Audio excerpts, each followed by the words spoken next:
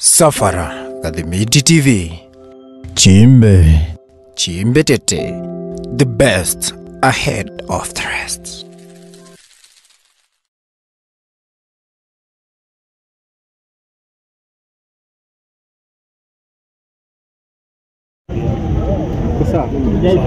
In 1, 2, 3, let's go. Well, by and large, I want to greet Bunge la Wananchi members, National Charter. Good evening. Good evening. I take this opportunity to iron out on the two issues which are currently very important to our national progression and achievement of Vision 2030. First and foremost, I will commence by the Adani issue, and I want to congratulate ODM leader, former Premier Raila Amolo Odinga, for supporting the infrastructural design which has been put by the government to ensure that we uplift the nature of JKIA. Because for us to achieve Vision 2030, we must ensure that our air, our rail, our road infrastructure is superb. That is the way to go. On share, as we are all aware that amongst the Big Four agenda which was started by the Jubilee government, the government of Dr. William Samoei Ruto is very much determined to ensure that each and every Kenyan get health services at a price which each and everyone can afford, irrespective of their level in the Maslow hierarchy of needs in this nation. And that is why, as Bunge la Wananchi, we stand to support the SHA, and we ask the ministry to come and also aid us in conducting public participation and civic education over the matter. With those few remarks, may I now welcome my predecessor also to say something. Then the SG as we go ahead like that. Good evening, members of the Fourth Estate and the fellow members. Good evening. Good evening. Yes, on this Adani issue, I think as you are all aware, the matter was put to rest yesterday when the Right Honorable Raila Amolo Odinga, the enigma of Kenya politics, put the matter to rest when he cleared the air, because we believe he has more experience and he knows the track record of Adani. So I think we have been having a lot of questions concerning Adani, but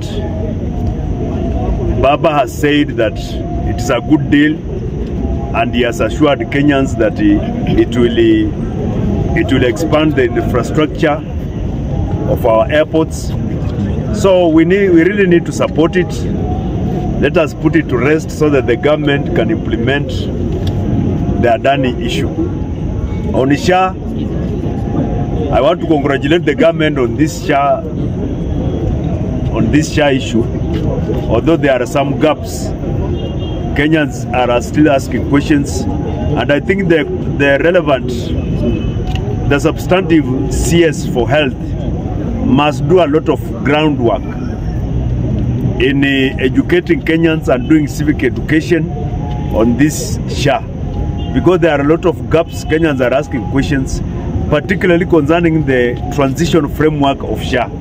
Because right now, as we speak, very many Kenyans are going to hospitals and they are told to pay cash, and many Kenyans cannot afford those services, particularly oncology services like radiotherapy and chemotherapy and dialysis services. Kenyans cannot afford to pay cash, and very many Kenyans are succumbing to diseases right now.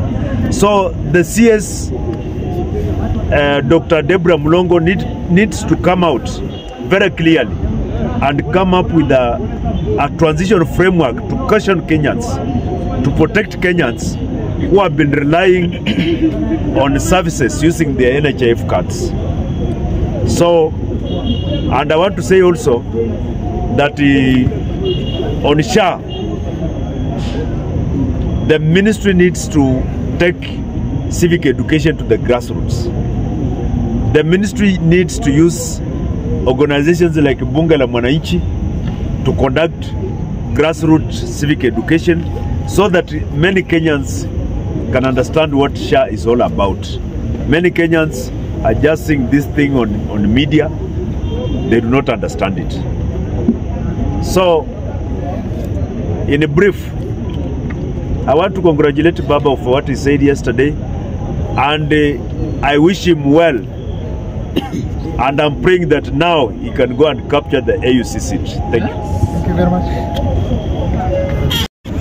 Na mimi ningependa kuweka wazi Baba Raila Amolo Odinga akisema kitu basi ameshasema. Mimi kama Isa nitaongezea nini? Maana baba akisema kitu amesema, na baba ni mtu ambao tunajua ako na record. Hata mambo ya Aturu Sagrasiani wakati walikuja hapa Kenya, si baba ndiye aliamuka akasema hii watu ni wabaya wakaenda. Lakini kama baba ameona Adani akasema mtu ni muungwana ameleta maendeleo hapa Kenya, sisi tupinge ni kwa nini? Tunaona upande wa energy ameleta bilioni 100 plus. Na najua kitu kinaitwa bilioni ikifanya mradi pahali italeta impact gani? Kitu ya maana kwa sisi wa Kenya ni watu wapate employment, tupate living standard ikuwe improved, ndio kitu ya maana ambao sisi kama wa Kenya tunahitajia. Hii mambo ingine ati investor ni nani, mara ni Muhindi, mara ni mzungu, mara ni Mwarabu, mara ni Mwafrika, it is none of our business. Sisi kazi yetu kubwa ni kuona kwamba nini mradi imekuja hapa Kenya, investor amekamo pesa yake na ameenda na ile kitu inaitwa public private partnership. Hiyo tu ndio kitu ya maana, na baba amesisitiza kwamba PPP public private partnership lazima tuangalie, tuweke kwa framework ili isumize mwananchi wa kawaida, so that mwananchi wa kawaida aweze kufaidika. Hiyo ndio kitu ya maana yenye Raila Amolo Odinga baba amesema. So kwa hivyo sisi kama wa Kenya lazima tukubaliane na venye baba amesema. Hii kitu tumeipiga kelele Adani, baba akakaa chini. Na vile baba amekaa chini ni kama venye baba akileta samaki kwa boma ikapikwa. Sasa watoto saa zile mnangangana kukula samaki, mnaona mifupa ni mingi ndani. Baba amekaa chini akatoa mifupa zote polepole kwa hiyo samaki, na sasa watoto tumekula hiyo samaki iko sawa kabisa. Therefore, as I conclude, Raila Amolo Odinga akisema kitu anajua, maana yeye ni mtu amengangana na nchi miaka zote. Kwa hivyo anajua kibaya na kizuri. Wakati wa Aturu Sagrasiani walikuja hapa Kenya, salituambia ni mbaya na akafukuzwa. Kwa hivyo kama amesema Adani ako sawa, sisi lazima tukubaliane na yeye, na tutaona impact upande wa energy, upande wa airport na mambo mengine. Mambo bado. Kitu ya maana wa Kenya tupate kazi na wa Kenya tuimprove maisha yetu. Isaac Otieno, the Secretary General of Bunge la Mwananchi. Nimesikia baba akiongea jana na fellow members na my seniors hapa pia wameongea wakisupport maneno baba ameongea jana. Kitu baba ameongea jana. Lakini mimi niko na swali kidogo kuhusiana na maneno ya Raila Amolo Odinga na Adani. Before Adani akuje, wakati wa Raila Amolo Odinga na Mwai Kibaki, kunayo sheria ambayo walitunga na wakaiweka, mtu yoyote ambaye anapanda ndege alikuwa nakatwa 2%. Na hiyo 2% ilikuwa inaenda kwa benki ili airport ijengwe upya. Kitu ambaye nilikuwa nangojea baba ongee jana ni kuhusu hizo pesa ambaye walianza kuchanga ama kuchukua kwa passengers. Since that time until to date, hizo pesa ziko wapi? Na hizo pesa ni kiasi gani? Na kama hizo pesa, kama ni bilioni ngapi, ni ngapi ambayo inafaa iongezwe ndio airport mpya ijengwe? Hizo ndio vitu ambaye mimi kama Secretary General wa Bunge la Mwananchi nilikuwa na ngoja Raila Amolo Odinga aongelele. Lakini yeye alichukua saidia kuongelelea Adani ni mtu mzuri, Adani amefanya na zote zimekuwa ma airport zimejengwa nini. Lakini sisi kama Wakenya, mimi nataka kuhimiza wananchi tusiwe psychophants za hawa wakubwa wetu. Tunakulwa na pesa zetu zinakulwa. Na mimi kama kiongozi mdogo najiuliza swali hivi: je, mtoto wangu ambaye ameanza shule this year atakuwa na deni kiasi gani ili alipe hizi deni za kina Dani, deni sijui za kina Shaa, hizi pesa ambazo zinachukuliwa upande wa energy zote?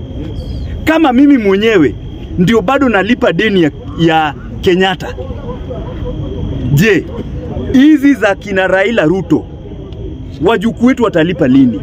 So inafaa sisi kama wananchi tusimame kidete na tuulize maswali kadhaa, tusiwe psychophants wa our leaders.